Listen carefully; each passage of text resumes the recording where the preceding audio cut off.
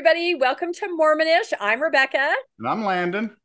And we have a guest that we are absolutely excited about today. We have one of our book club members, Spencer, who has agreed to come on and talk with us today.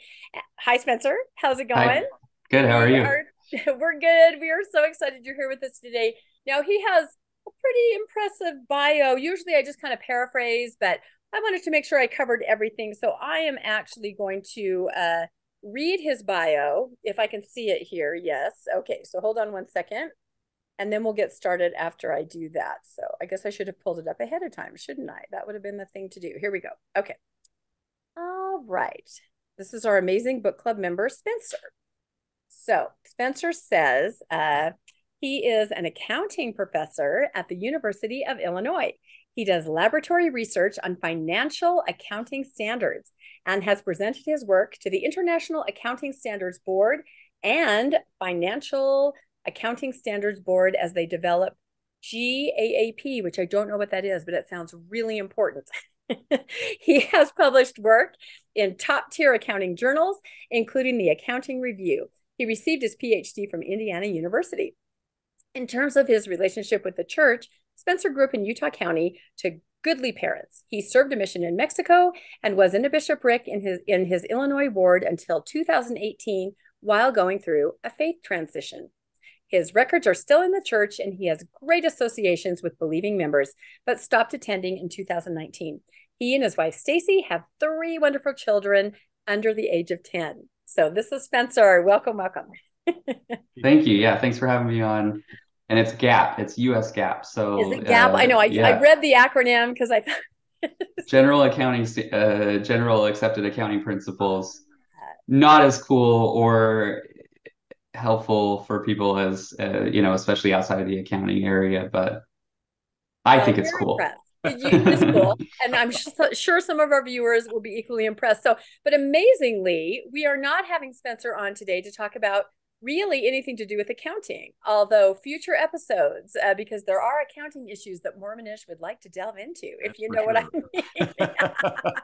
Exactly. Sure. No, the reason Spencer is on today is because last month in the Good Book Club, which we are all a part of, we read this incredible book called How to Be Perfect, The Correct Answer to Every Moral Question by Michael Schur, who you may know, he is the creator of The Good Place. So this conversation with our book club was just so amazing. And Spencer was the presenter of the book. He not only suggested the book, he and his wife had read it, but then he led the discussion. And we just thought, we got to talk about this some more. It was just an amazing topic. We kept it to about 2 hours and 10 minutes in book club, but we still felt there was more to talk about. So we wanted to have Spencer come on to Mormonish and just kind of delve into some of the ethics and moral questions that a lot of us face. So first, I think we'd just like to say, Spencer, would you like to just introduce yourself a little bit? I read your formal bio, but we can talk a little bit about you and your story, and then we'll delve into how to be perfect. I mean, I'm super boring. Unfortunately, that's as good as I could get. That's all I That could is come not up true. with. No, I mean, I grew up in Utah County, just like your typical Mormon guy, and then went on a mission, came back, went through schooling, and we really liked living in the Midwest. My wife and I, we ended up in Indiana, and then moved only 3 hours west to Illinois. And we've been there ever since. And we're actually moving back to Indiana, as we talked about earlier, in the summer. So I think we're going to be Midwest people for the foreseeable future. You put down roots. Yeah. That's great. Yeah. That's great. Yep.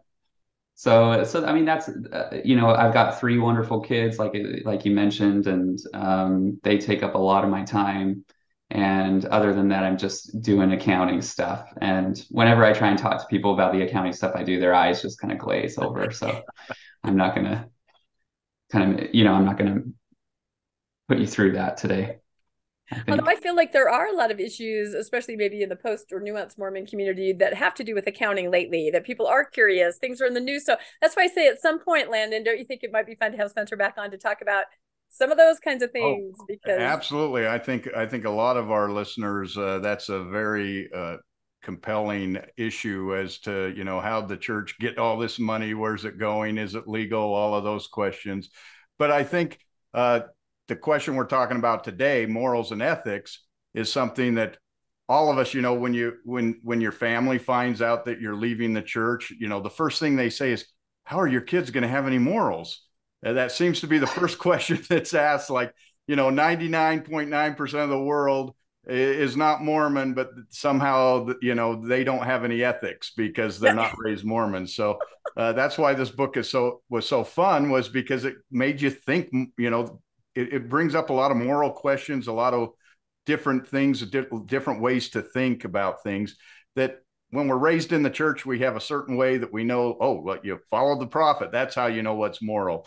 But this book lets you know that no, here's ways to think. Here's ways to develop and know whether you're moral or not, or to evaluate whether something's moral or not. So that's what was so fun about the book. And Spencer recommended that we watch The Good Place along with reading the book. It's 3 seasons long.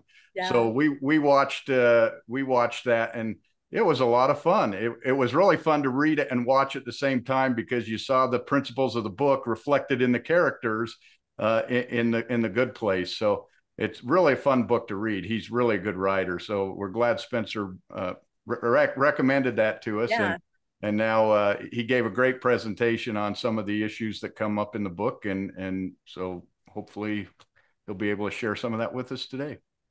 Yeah, exactly. Yeah, I mean, I think that's kind of why we started reading the book, my wife and I, because, we left the church, and in some ways, I guess I bought into this idea that without the church, you can't have any morals. I felt a little unmoored for a little bit. And I think one of the nice things about the church that it provides is it's this nice, easy heuristic in terms of how to make decisions. It makes the decision-making process easier. However, as you kind of get into the book, you kind of realize that a lot of the things, just because it makes it easier, doesn't make it more, effective. And in some cases, it makes really difficult issues too easy. Yeah. It provides this easy answer that actually shouldn't be easy. And in other cases, it actually provides the wrong answer, this decision-making framework that the church provides. And in some ways, I think, my ethical decision-making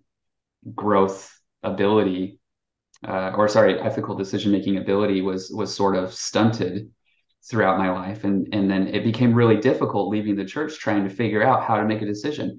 So deciding whether to move to Indiana or stay in Illinois, it's like, well, what does the church teach? What do we do? Well, we go to the temple and we just pray about it, right? And then whatever we feel, even if things go terribly wrong, it's okay, because it was meant to be. You're supposed to learn something from that. Right. And so now I leave, now that you're sort of out of that, you have to own your decisions, and you have to, it just weighs down on you a little bit. So I do think it's a little easier in some ways to have the decision-making framework of the church, but at least in terms of the burden that you feel. So yeah, I created a couple slides. I don't know if I could share. Is that okay? Yeah, share your screen. Just to think about kind of as I was thinking about this today, it says host disabled participant sharing. Sorry. Okay. I'll allow you to share here. We've had some issues with people sharing things at book club that they should. I've heard, yeah. Zooming in. Okay. So no, I think it's funny, and I think when you're more on the other side of the church, how do you make decisions? I think some people think, oh, well, you must use a magic 8-ball or a Ouija board. Not at all. You all of a sudden realize it's me, and I have to own that decision, whatever it is. And in a way, even if that decision doesn't work out, it's still yours, and it's all you. There's no one else to blame, and you don't have to look for a hidden meaning when things haven't gone right. To me, it's freeing in a lot of ways. Right. Yeah. Let's see. How do I agree. It makes you take ownership of the decisions that you're making. Yeah. And it's very freeing to know that you got to make that decision, because I know in the church, when I left, one of the issues was the November 15 policy. Mm-hmm. And I'd sat and told my bishop, I do not feel comfortable with this. I don't agree with this. And he said, well, the Lord, this is the Lord. You just have to trust the Lord. You have to follow what the prophet says. And, we talked about it for quite a while. And then that was on Sunday. And that next Wednesday, they reversed the policy. And so the bishop was there defending and I'm like, well, wait, I felt that was wrong, and now it appears it was wrong. I made a decision, and I felt good about the fact that, it seemed like it was backed up. But how easy for the bishop? The decision was support the policy, and then when he was told not to support it anymore, the decision was made already. He really didn't have to think about anything. That's exactly right. And as you mentioned, like Landon, so sometimes there are like these levels of, when you find out that the top leadership of the church doesn't have a phone, that they have a direct line to God, you realize that they're going through the same process you are when they figure out, what policies to make, decisions to make in their lives. Then you've actually sort of layered on additional complexity wherein any mistakes that they make then get trickled down to whatever decisions you make. And so you've sort of compounded your own decision-making issue without realizing it, right? But by just relegating and delegating to them all of your decisions, it can actually cause a lot of problems. If you go forward with the assumption, like if we could really assume that the church was true and that they actually spoke one-on-one with God, I think it would be a great framework. If God had the right answer to everything, and then you just listen to the prophet. But the problem is it's pretty self-evident that that's not what's going on. And so, and it's I thought funny that we're taught that we came here for free agency and to learn to choose for ourselves, and yet then you're told, do whatever the prophet says. Yeah, when the prophet speaks, the decision is over. That's right. And then you run into the problem that different leaders at different times say different things. Even sometimes current leaders don't exactly agree. So who do you base your decision on? It's not yourself. You're looking for all these external sources, and that can be absolutely confusing. You're kind of taught to ignore your inner compass, or override it. Like Landon, his inner compass told him, I don't agree with this November 15th policy. And they were encouraged, just override that. Don't worry about it. Don't think about it. So I agree with you, Spencer, when you say that when you get on the other side of it, you're maybe not in tune with your inner compass or how you actually feel, your intuition. You have to kind of grow into that, I think. Right. Yeah, I totally agree. Just some of these, can you see the screen? Uh-huh. Yeah, it looks great. Okay. Yeah, I just thought like these first 4 questions are things that after I lost my testimony or went through my faith transition, these questions suddenly became really complex. And they were questions that were so simple as a member of the church, as a believing member of the church. Like, where do you put your money? Easy. 10% to the church, plus a generous past offering. Easy answer. And let's say we also have our Mormonish is on just audio only. So maybe if we read the questions, then people that are just listening. Oh, I didn't realize that. Okay, isn't that funny? We're a podcast. Landon and I just realized that too. We're trying to be better at it because lots of times we're just kind of barreling ahead. And we had a conversation yesterday, like, yeah, a lot of people listen to our podcast. We need to not just go, isn't that great what we're looking at? So we're trying to be better at it. And I forgot to mention that ahead of time. So yeah, as we're talking, let's just let everyone know what the slides are about. Yeah. So like the first question, should I donate to charity? How much should I donate? Where should I donate to? The church provides that answer clear cut. I should pay tithing to the Church of Jesus Christ of Latter-day Saints, 10% of my income. You have a little bit of discretion there in terms of how to define 10%. We could get into that if you want to get into accounting. The second question is, should I stay or should I go? Should I continue with my church activity? Should I keep going to church every Sunday? Should I go on a mission? And I think after you move forward with your faith transition, church activity can be a very sticky issue. Some people decide to stay at church and sort of try and affect change from within and be a nuanced sort of physically and mentally out person because of maybe some complexities that exist within their family. And it's a very complex issue. But if you're a believing, according to the church, the decision is already made basically for you. You've made a covenant, you're going. You've got to take the sacrament every week, right? Should I have children? I mean, the answer is provided for you by the church. It is a very complex issue in reality. Should I drink alcohol? People's relationship with alcohol can be very personal, but it's sort of clear cut in terms of what the church provides. And then, so those are 4 questions that are very easy according to the church's decision-making framework. but very difficult when you just strip that away. But then you have other questions. And, I think you look at those questions and you think, man, it's kind of easy to be a member of the church. And it would be kind of nice to have something like that in your life. But then you look at other questions where the decision-making framework of the church does not provide a good answer. Like, should I cut off the head of this unconscious man, steal his clothes, impersonate him, and steal his property by kidnapping the person looking after that property? I mean, unequivocally, no, right? Unequivocally. We don't need a book. We don't need How to Be Perfect to tell us no. But the church's framework says that there are instances where you should hold back any of those feelings of hesitancy and go ahead and do it. Or should I kill my own son if I'm hearing a voice telling me in my head that I should do so? Referring obviously to Abraham. Right. Another one where it should be an obvious no. And so it's a difficult decision-making framework to adopt. And I despite it making things easier, it also makes your decisions maybe poorer in a lot of ways. And so I think about, the church's approach to a decision-making framework, and they just say, first of all, your decisions are super, super important. So you better make the right decision because it has eternal consequences, no pressure. Yeah, that decision you make at 8 years old is good. You're tied to it for the rest of your life. Yeah. But then it also says, just basically, go ahead and like in your day-to-day kind of make decisions for yourself. But first and foremost, don't ever do anything that would go contrary to the teachings of the prophets. Accept God's answers. Your ways are not God's ways. So if it doesn't make sense to you to cut off a man's head, just do it anyway, because you don't understand the right way of things.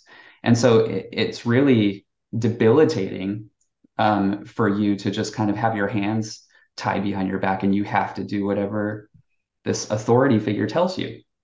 I do think, there is one scripture in the church that says, study it out in your mind and then pray and see if your bosom burns.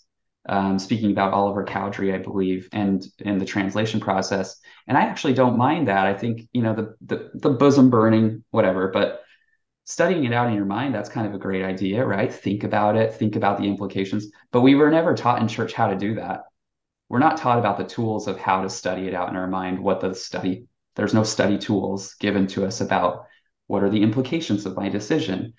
And it would be really nice if, the church kind of emphasize that, I think. Nor are we told what to do if you feel that burning and it's contrary to what you're being taught in the church. Then what do you do? You keep praying and pondering until you get the correct bosom burning. So, and I know people would say, well, we're not told to cut off anyone's head and we're not told to but you know what? We're told inadvertently to shun family members that may be LGBTQ.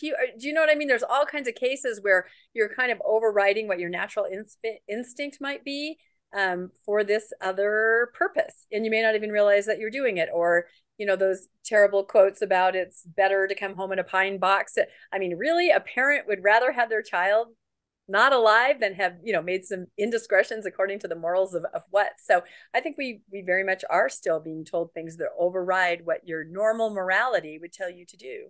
Right. And it might be as simple as don't follow your own intuition in terms of who you're attracted to, or things like that. Right. And so your own intuition is very much deferred and debilitated and stunted. And you have to kind of just follow this framework. And so it's very difficult. I mean, I look back at this and I think, man, it was so easy. It was so easy, but also really, really bad and really too simplistic, right? It was binding. It really made it so that you didn't have choices because the choice was already made for you. Yeah. Yeah, I totally agree. And I remember taking a philosophy class in college, and I remember hating that class because they were like trying to make things harder than they had to be, basically. And I remember I had to write essays in this class and I kept basically citing the church. Like, no, listen, you've got it. You're worrying about whether something is good or bad and all these decisions. It's like, look, we all come with the light of Christ and we get this promptings from the Spirit and the prophet's there to lead us. Like literally, that's how I felt. Like But even this like was at BYU, right? So that's probably an no, 8. Oh, this was in postgraduate. this was actually at UVU, so I didn't go to Oh, at BYU UVU. for my Okay. Okay, undergrad. that's a So little more liberal. Yeah, I can see the professor going, oh. it's a little bit more liberal, but I mean, not A much, little. right? No, I think that not my much. professor wasn't a TBM, but yeah, I just felt like I hated that class because it was just like, why would you go through all of the effort to try and make a decision here, or even like worry about it? It's like this isn't our job here on this earth. Our job is to obey. Which is so ironic because, as Landon just said, I think beyond many other religions, we are here to learn, to be tested, to use our agency, to make mistakes and learn from them, yet not really. Yeah. Right. Yeah, the only way that we learn from them is to figure out how to obey. Like that's the end conclusion, right? Yeah, right. So yeah, I mean, I think that that's one nice thing about the church's framework. It's very easy, but it's also very difficult. And you get these. This leads us to this book where I think it was really, really fun book because it simplified things in terms of like when I say simplified things, you leave the church and everything just seems like so like, well, what am I supposed to do now? And you almost need to rebuild a lot of this decision-making framework for yourself. Like, what do my feelings mean now? I don't know. I don't know what my feelings mean now that I don't really know if there's like an external spirit telling me what to do. And I don't have like some authority figure that speaks with God. And so it's nice to have something it's written really well for like just somebody who's not really familiar with philosophy or ethics. I think Very And accessible, very I accessible. think they named Highly it recommend. wrong. It should be philosophy and ethics for dummies because it was really simplified and it it was was. really Yeah. easy to understand. Yep. Something that normally, like you say, you take a philosophy class in college and you're like, oh my gosh, this is so hard. And yet this was so simplified. It was awesome to In college, you say, I can't understand it, right? I had to make a Inside philosophy joke. joke. So, Yeah, I'm not sure the listeners are gonna have to read the book to figure that yeah, they're out. going to Yeah. have to understand. That's right. Yeah, That's that's right. right. So, But I think, I look back to these questions that we asked and then suddenly it's so much more fulfilling to go through the process of trying to answer these questions for yourself. You feel in control of your life. You feel like you have, um, you feel like you're making a decision that's best for you. And you start to think about the impact of your decision on other people, rather than just kind of saying, well, whatever the consequences are, I just have to obey. And whatever they might be, they could be like awful consequences. no, and And we've so seen that again, November yeah, 15th, right? People weren't on board, but they had to pretend they were. And so many people suffered, so many people for those years. So, right. and you Yeah. own who you became when you make decisions like that, as on your opposed to own. just blindly following whatever Yeah. you're told. You became that person because of your decisions, whether it's good or bad. You did it. It was your decision. It's easy now when you're out of the church to stand back and go, "Oh, I hated what the church did to me there, or how I acted because of that." But then that's not you. You were following what you were taught, and so you really weren't you. You were them. In that case. Yeah, right. And I think it's difficult I look back at a lot of decisions that I made in the past, and it's really difficult to forgive myself. I made some decisions that I look back and I think, but you're part of the system. You didn't know any better. But it's interesting how so many decisions that I've made, whether it's on my mission or elsewhere, where it's like I would have made obviously a very different decision. It's surprising how obvious the right or wrong actually was. It's interesting because you thought you were doing something that was right because you were following the church, and it's interesting looking back and saying it was unequivocally wrong, unequivocally. Any objective person would say that what you did was wrong, but you were under the impression that you were in the right. Um, so yeah, that's difficult. I don't know if you felt that way, if you've looked back at the decisions you've made and Oh, yeah. evaluating it from the new framework it can make your past decisions just seem so asinine, right? Well, you're also a lot more invested in it when you made the decision rather than when you're just following it. I think I look at my mission, and I was out there. I was told I had to go. It was one of those check mark things, and you're out there trying to do it. But I was never comfortable wearing the white shirt and the tag, and I didn't want to. I really wasn't a person who would just go up and say, "Oh, you need to read this book." But since I've been out and we've been part of this book club, I go up to all kinds of people and say, you really need to check this out. This is a lot of fun. We're reading a lot of good books. I'm invested in it because I made that decision, and it's something I want to do, not something someone told me I had to do. Right, exactly. Yeah, I think back to like my time as a bishop, Frick member, and I would go, I had to go up and sit up on the stand, and I hated that. I absolutely hated it. I think it's so dumb. It's a dumb rule. It shouldn't exist. It puts men on the pedestal, and your kids are down there, and they're like struggling. Your wife, you see your wife, and she's struggling. Yeah. It's so dumb. It's unnecessary. It's an unnecessary rule. And if I was, making my own decision about it, I would have said, no, thanks. But you just feel this pressure to like conform. And so you go ahead and do it. And just like you, Landon, with the mission, I just think you just do it. That's just, it's an easy, just yes or no. You just follow. And even though you have that kind of, that those gears grinding in the background, you just have to ignore it. And so it's really nice to like go back and say like, no, I'm gonna let that actually affect my decisions now. So yeah, I was thinking about so one of the nice things about this book is that it really simplifies things, simplifies all of the possible decisions that you'd have to make, and it like strips it down so that they aren't really difficult decisions. So like we can talk about, should I have children or not? Really difficult question, or how many children I should have. And instead, Michael Schur, who's a writer for The Good Places you mentioned, Rebecca, he goes after questions like, should I return the shopping cart? Or should I punch my friend in the face for no reason, which is really, really a lot easier to kind of wrap your head around and grasp. And I really like that about this book, because then you can kind of apply it in your own life when things get really sticky, right?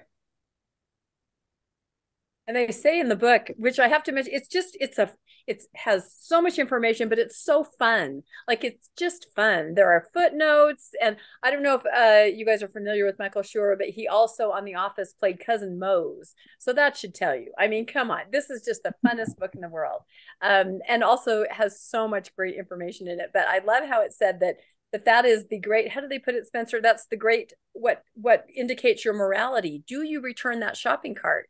I mean, there was a chapter and a half, I think, on that with all the nuances of that. And it's true. You don't have to. No one's watching you. There's so many different ways to think about it. So it just twists your mind up, but you come out really excited on the other side about everything you've learned. Yeah, it's just like, I feel like it's one of those books where you kind of, going forward, you don't realize that it's kind of impacting the decisions that you make. But then since we've read it, again, I've looked at, there are a lot of decisions where I think, you know what, I take a second pause before I do something.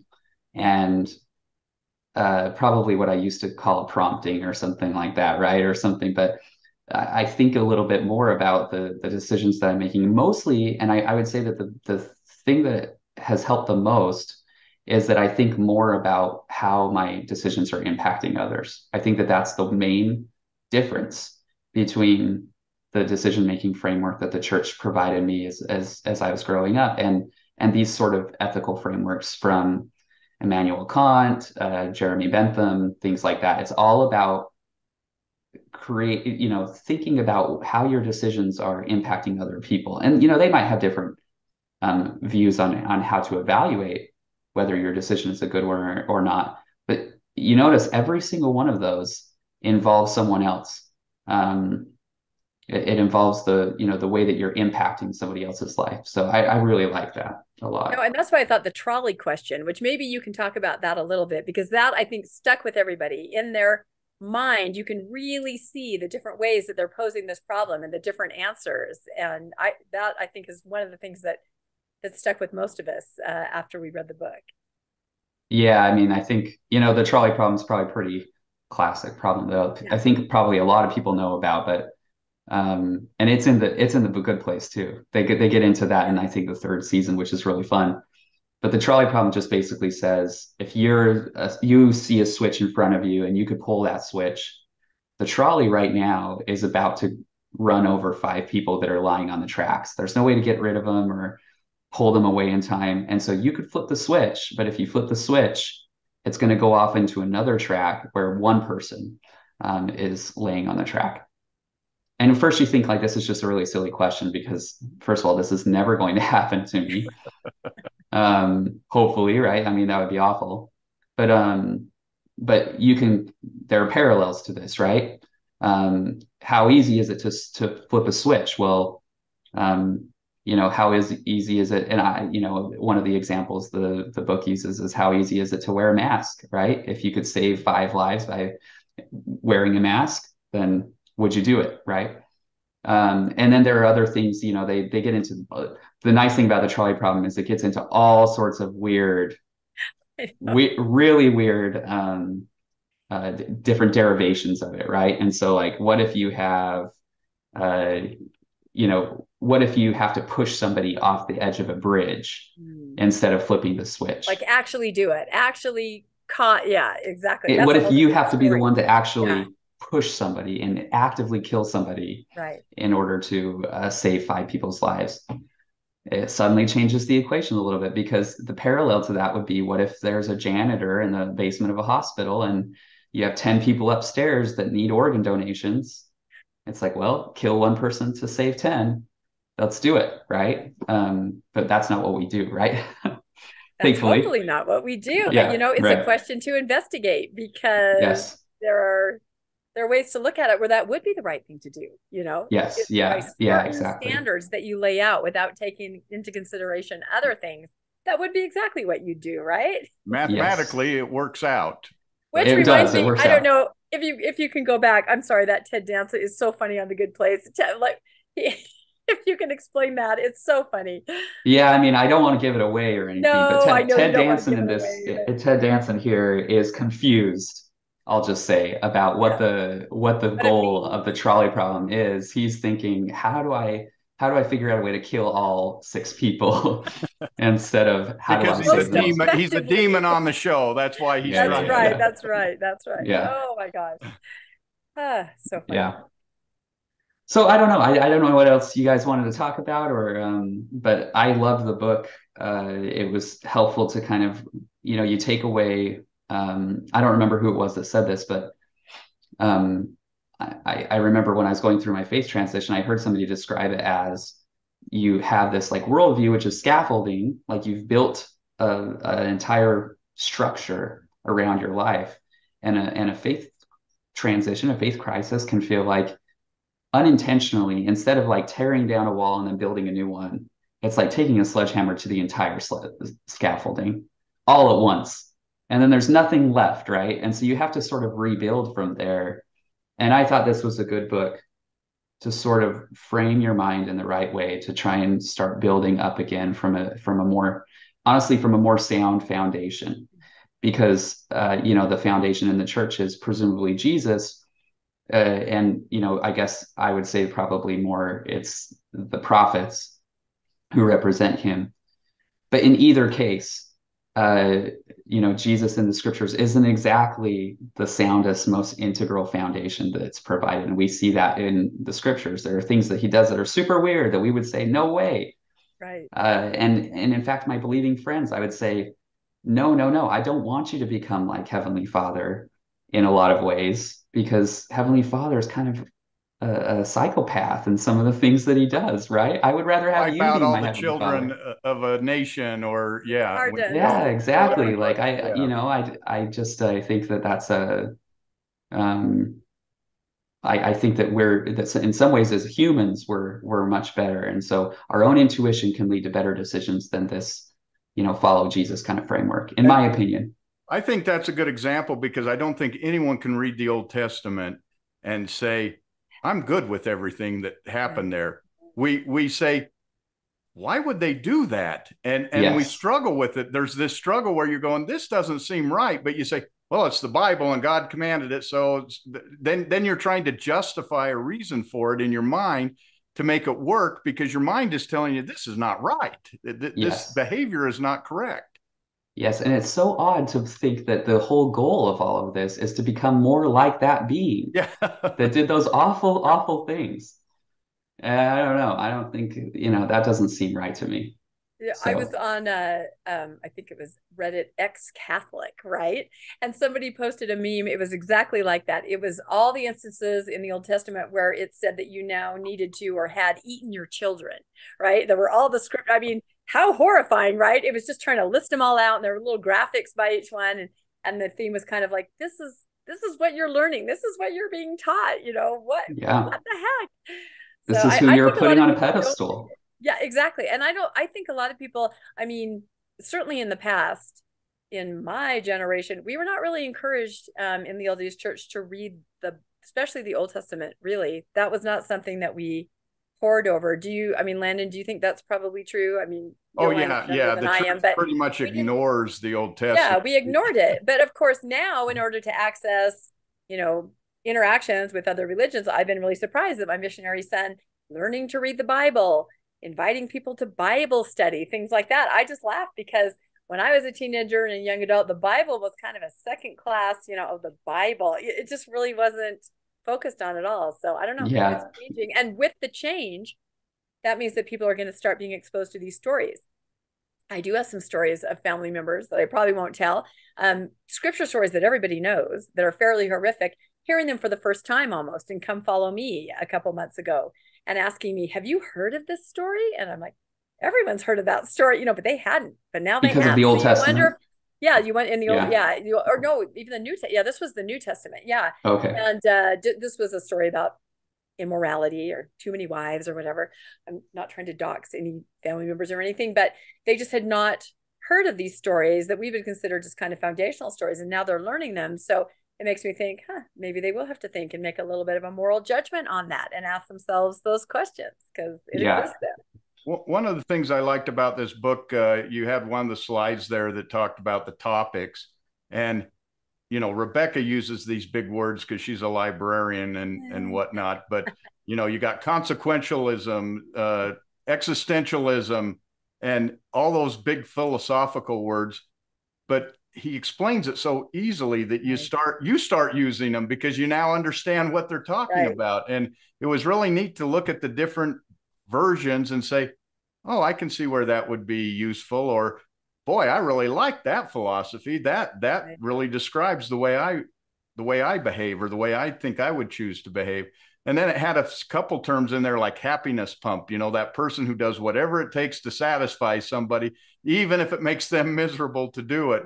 And you that resonated. We all know that person, and it's like we've all been that person, probably. That's the Relief Society president, right? That is. No, and I liked how so easy to understand the different philosophies, and a lot of them on paper sounded really good until you got into the actual nuts and bolts of how you would enact this, and some of them were insane. Like that would never work in the real world. It worked on paper, but so I loved how they were able to clarify that. Right. Because like when I first read like consequentialism, at first you think, well, this is just Laban. This is the Laban story. It's saying, let's try and make the most good and minimize the bad. And so therefore it is justifiable to cut off Laban's head, because it's better that one man perish than for an entire nation to dwindle in unbelief. That whole rationale is consequentialism in a nutshell, right?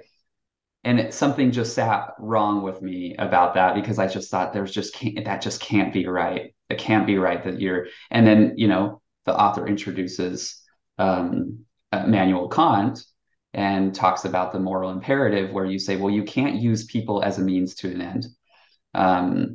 And that one caveat sort of fixes that issue. And so he kind of goes through kind of, like, well, it would be a problem if we were all consequentialists, because we just go around and like try and like for the greater good, Yep. do all sorts of things that could be very immoral, that sit wrong with us for a reason. And that's because maybe we're using people as a means to an end. And that was Laban, right? He was being used as a means to an end. Completely. Yep. It was all about him. So you mentioned that when you introduced the idea of doing the book to book club, you said that you and your wife had read it together. Tell us a little bit about that. I bet that was really interesting discussions probably, and talking about, how to raise kids. Amazing to read that together. Yeah, it was fun. I think that the biggest reason that we did it is because we love The Office and we liked The Good Place a lot too. And so we thought this might be a fun book to read together.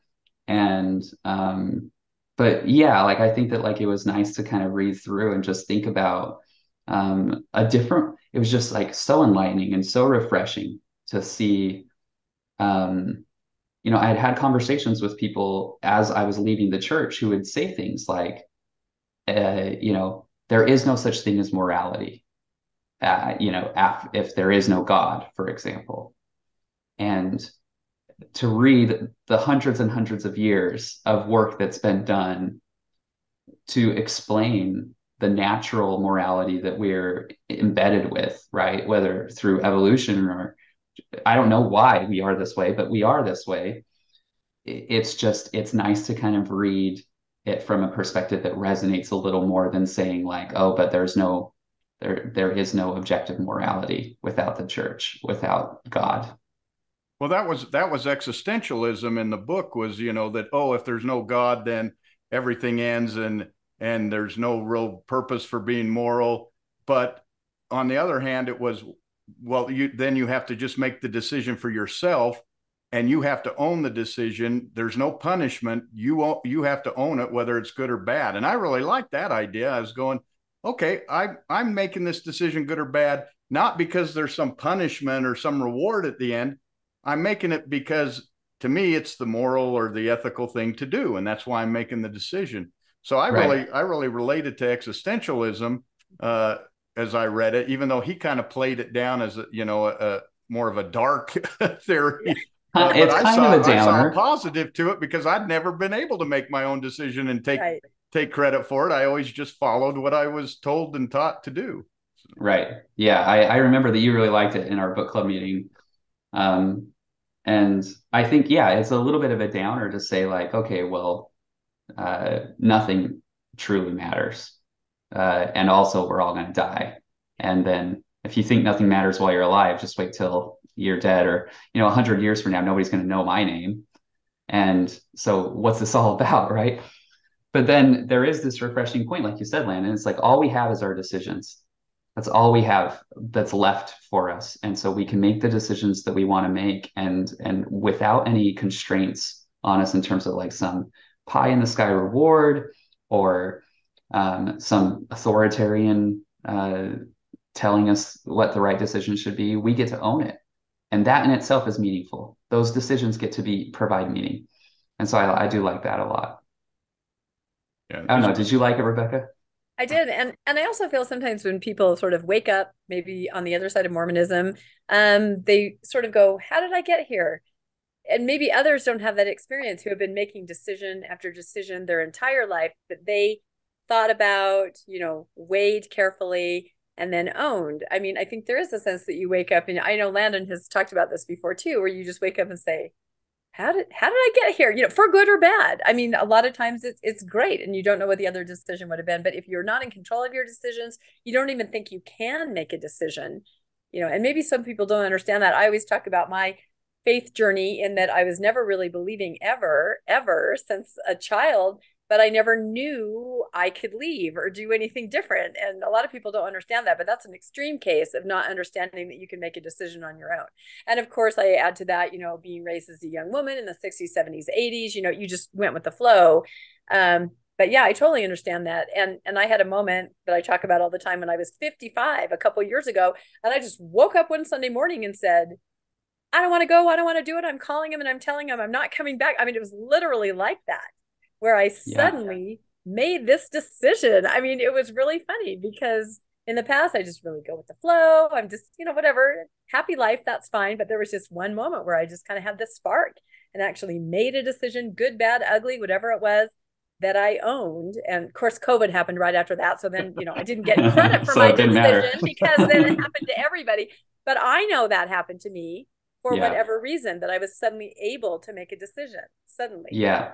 Yeah. And one thing I kind of like about existentialism, and I don't know if you felt this, either of you felt this way, but I've since moved on from religion altogether. I don't have any reason to believe personally in an afterlife.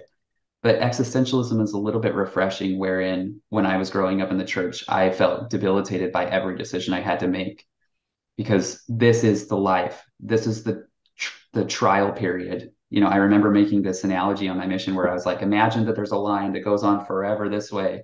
It goes on forever this way. And there's this little tiny dot, and that's our life. And everything depends on this little dot. So then it like makes it feel like every single decision is going to have these eternal consequences. Yes. So then you throw people into this world where they feel that way. And then you've got really big issues like divorce, or, big issues like, should I go on a mission? Shouldn't I go on a mission? What career should I choose? And it just feels like every single decision can be do or die, have eternal implications. And so existentialism is kind of nice because it says, you know what?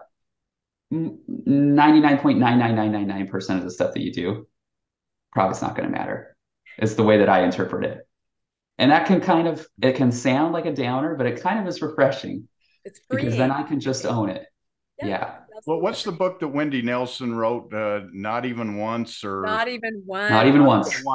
And that's Don't how blow you it. felt. Like, I can't make a single mistake because perfection is the goal. I can't make a single mistake. Oh my gosh. And now you feel like if I make a mistake, it doesn't really matter.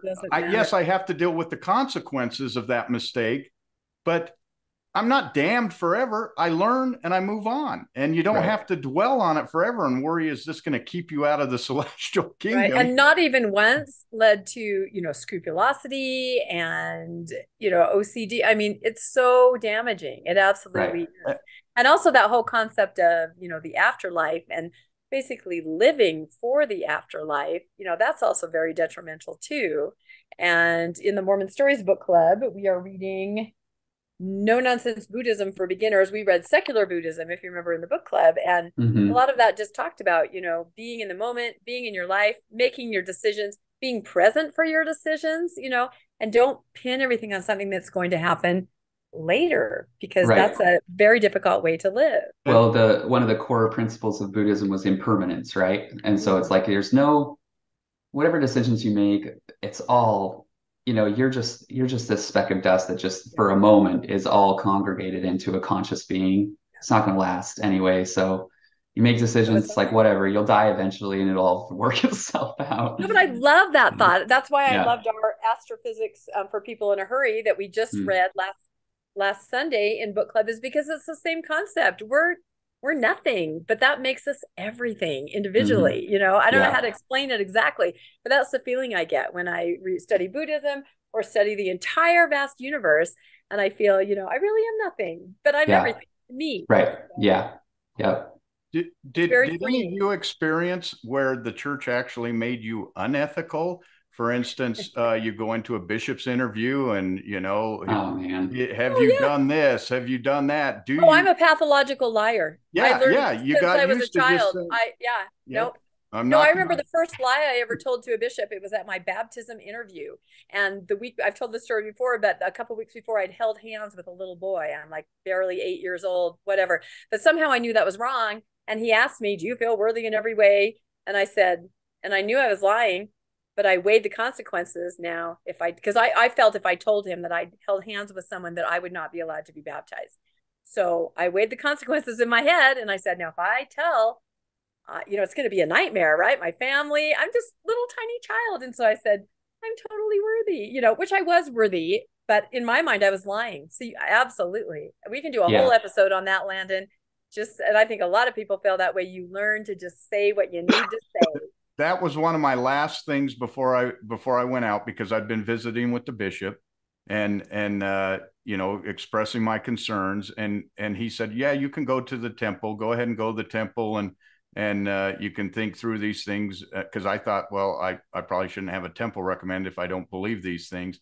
And so that went on for a couple months, and then it expired. And so when I went back, I had a niece getting married, or a nephew or something. And so I went back to say, well, I want to go to the wedding. So I went back, and he said, can you answer any of the questions? Can you say that you know this? And I said, no, I cannot.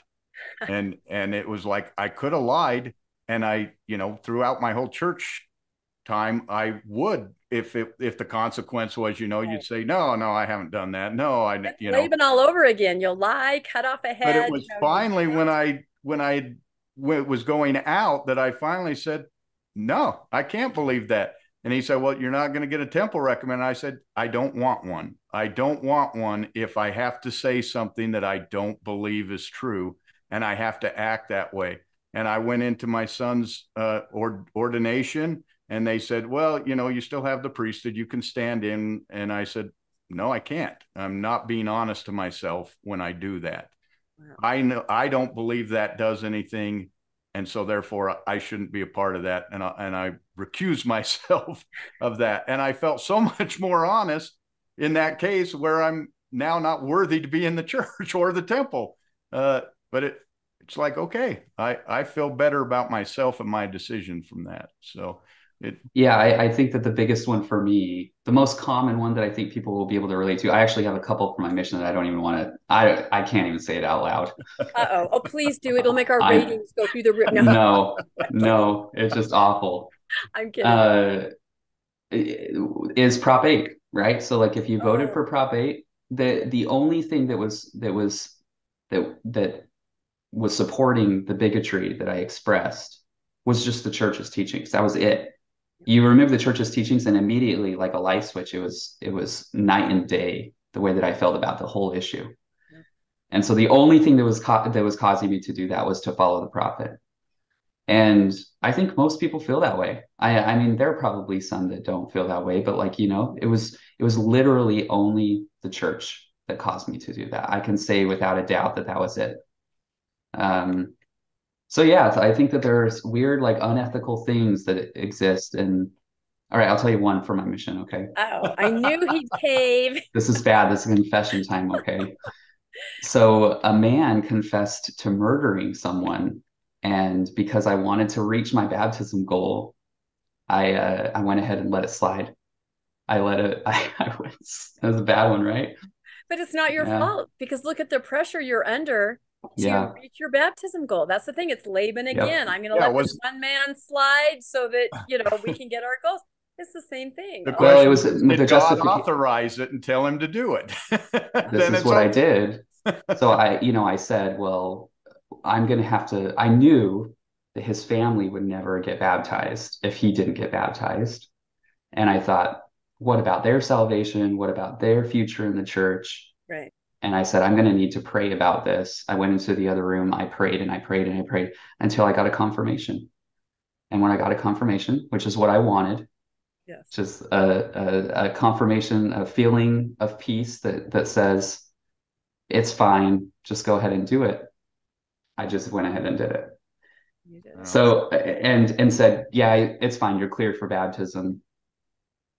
I mean, it's kind of odd because I don't even know why I was interviewing the person, because I think we were in a weird area where like we could interview our own investigators. Normally you're not allowed to do that, which is a whole other thing, but yeah. And then the next person came in and they said, I drink a cup of coffee about twice a month. And you said, absolutely not. You are not being baptized. No, I mean, like I was in a mission where it was like, and I loved my mission president. I still do, but it was very much like your only purpose is to baptize people. And honestly, if no matter what they did, that's what I was taught. Right. And so if no matter what they did, by giving them baptism, you're opening the door to the celestial kingdom for them. And so that's better than the door being closed.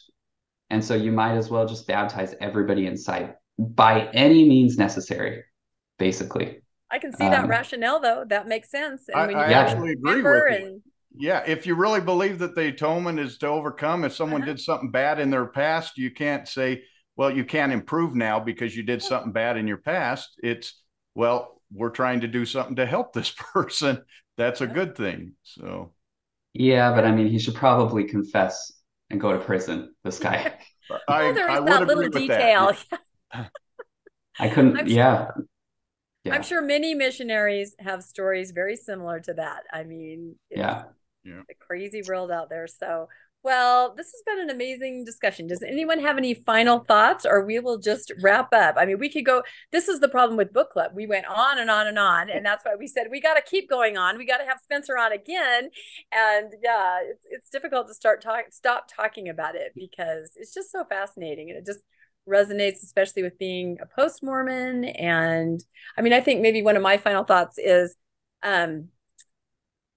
I think I've seen people wrestle, maybe not even so much with their own moral decisions after stepping away from the church, but with what to do about their children, maybe like teenage children.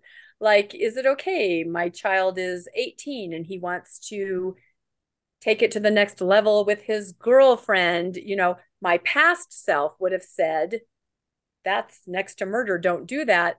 Here I am on the other side of it. How do I really feel about that? You know, consenting, of age, is that okay? So you don't only wrestle with questions for yourself, but how you're raising children, what you think of, you know, friends or neighbors or spouses. It really is reinventing your entire framework of how you see things, and not just having the knee-jerk reaction. You will not be with your girlfriend, you know, not in my house. And then you think, well, but why am I saying that? You know, so I don't know. That's kind of my experience in talking. Oh, I totally agree. Yeah. And my own experience with my own kids too, that you just kind of rework it in your mind and you go, why am I saying that? You know, I really need to think about it. So, well, my final thought would be this: if you have left the church and you are wondering, what do I do with my children? How do I raise them? Take this book, read it with your children, read it with your spouse, watch The Good Place together. Just enjoy it as a family and have a discussion about it, because it is a fun book. It really makes you think. It really makes you consider how you do, how you're going to act and why you act that way, and talk about it. It is really fun to talk about. You could talk about it for hours, throwing all these different, is this right? Is this right? What if it was this? And it's just fun. So have fun with it. That was the thing with this book, is it was just a fun book. So yeah, I totally agree. Thanks for having me on. This is great. It's great to talk with both of you. Yeah, it's really fun. Spencer is one of our OG book club members. I mean, he's been with us for a long time. They're on day one where we said there was no such thing as free will. Come in great when we're tallying up which books to read. He does all the voting. And we use Spencer to create Qualtrics surveys. We get graphs. Topics and what books we're going to read. We're very organized in the good book club. So, but no, and we're excited for your family and everything that's going on with the move. And we're glad that you can still participate with us virtually, no matter where you are. So that's the happy part of it. So, all right. Well, we will say good night from Mormonish. And again, the book is How to Be Perfect, the correct answer to every moral question. As Landon said, read it yourself, read it with your family. Even, teenagers, probably even tweens would understand the concepts here. Give it out as a gift to people. I mean, seriously, it's just wonderful and gets you thinking and talking. So thank you, everybody, and goodbye from Mormonish. Thanks for joining us for another episode of Mormonish. We really appreciate our listeners and would love to hear from you if you have a story you'd like to share. You can email us at mormonishpodcast@gmail.com. You can also find us on Facebook, Instagram, and on our website, mormonishpodcast.org. And don't forget to look for us on YouTube and like and subscribe. Keep joyful, everybody.